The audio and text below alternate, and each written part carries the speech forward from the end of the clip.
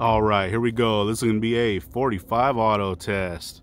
And we're going to be testing the 200 grain plus P Speer Gold Dot against the 230 grain plus P Federal HST.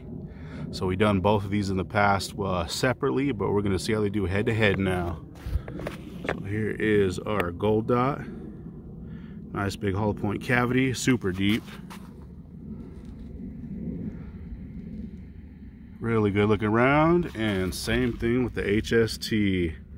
Nice wide hollow point cavity, and both looking really good. So we're gonna be going through the jugs today. We got 10 lined up with 4 layers of cotton t-shirt on each side, and we're gonna be going through this short barrel. This is the Rock Island GICS. It is a 3.5 inch. So we're gonna send both through the chronograph, see what kind of numbers we can get. Then we'll send them through these jugs. Here we go. All right, first up is going to be the Gold Dot 200 grain plus P.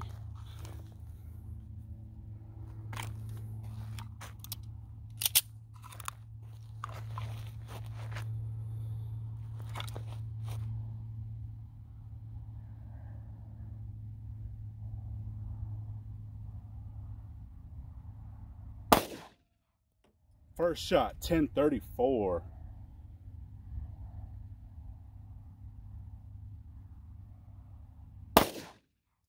Second shot, 1030.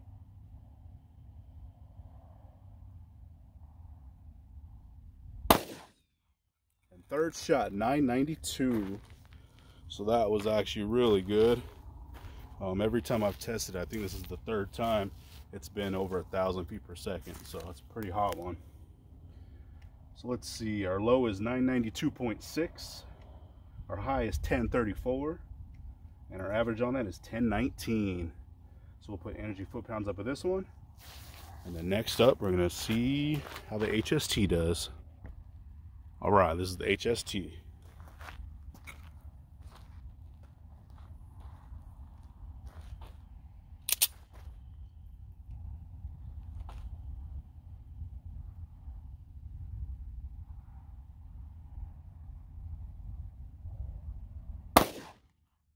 First shot, 860.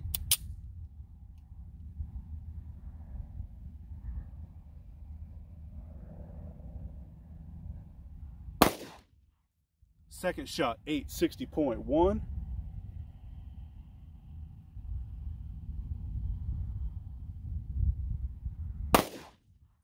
And third shot, 852.7. So that one was very consistent. So it was higher than last time. I believe these ones are rated at 950, but we're using that short barrel, so it's pretty much expected. So we got a low of 852.7. Got a high of 860.2, and our average on that is 857.6. So we'll put energy foot-pounds up of this one. Then we're going to send them through the jugs. Let's see what both of these plus P's can do. All right, we are stepping back to 15 feet. First one up is the Gold Dot.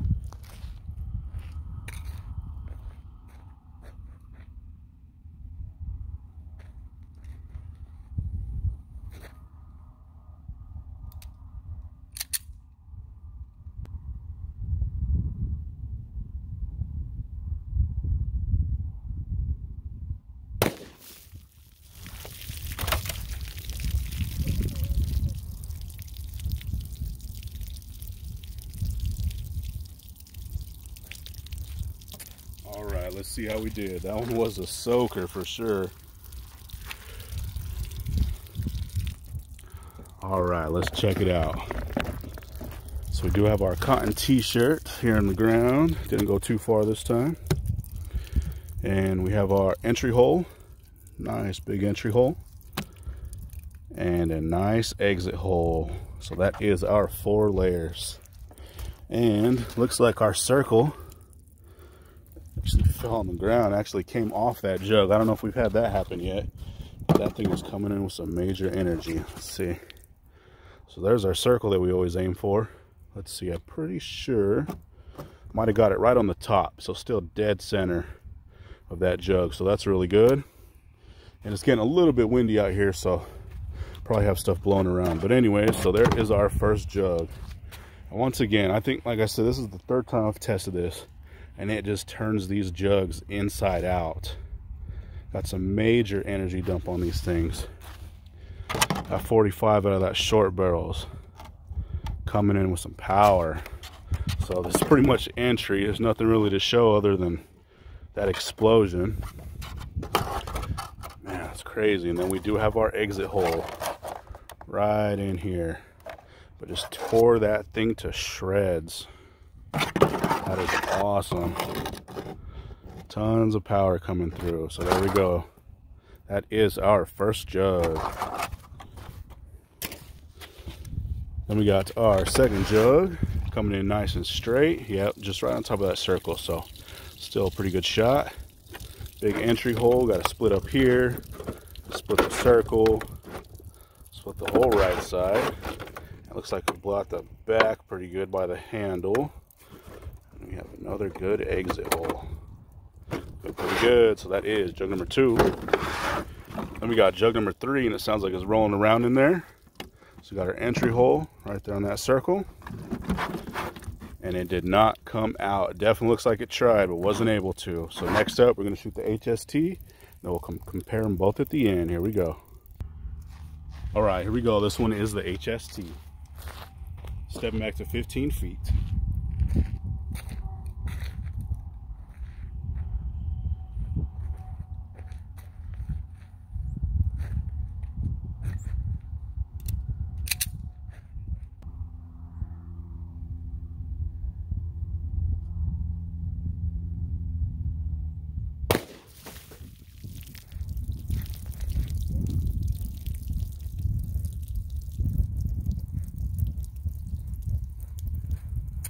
Alright, let's see how that one did.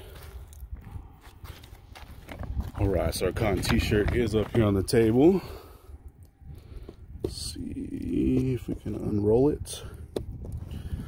So we do have our entry hole. Nice entry hole on that one. And a exit hole. That is our 4 layers of cotton t-shirt. And same thing as the last one, they blow in the ground. Rocks and stuff in here. There we go. Looks like we got the same exact shot, identical shot, so that's good for comparison. But right there on the top of that circle, it came in with quite a bit of energy. Doesn't look like as much as that gold dot, but still looks like it's doing some pretty good damage. So there we go. We split that thing whole front end. Split back here by the handle, and a huge exit hole right there. And that thing is super jagged, so it looks like we're getting some good expansion on that. There we go. That is jug number 1. We got jug number 2 on the ground also. And same thing. Looks like it's coming down just a little bit now. Nice entry hole. Split the whole right side. I guess split the bottom too. So these things are packing a punch for sure. Big old split. And we do have an exit hole. Same thing. Nice star pattern on that one. That is jug number 2. We got jug number 3. Let's see. Actually sounds like it's rolling around in this one. And it looks like the bullet's veering off just a little bit, but still pretty center. Nice star pattern on that entry. And no exit. I don't know if the camera's picking that up, but it punched the back of that third one pretty good, and then we got the same kind of mark on that fourth one, but did not make it in. So we both went through 3 jugs. So we're gonna go pull both these and see what they look like. Here we go. All right, check these things out. We got some massive expansion on both of them. They both got some perfect expansion, perfect mushrooming. Look at the size of these things. They expanded huge. Really cool. So they both did really well. This one probably had over 100 foot-pounds more energy on this one, but did really, really good. Picture perfect expansion on that. Build back perfectly. Big old gold dot. And then same thing with this HST. Huge expansion. Perfect flowering on that one. These copper copper jacket right here. Those petals, and same with these lead ones, are pretty sharp actually.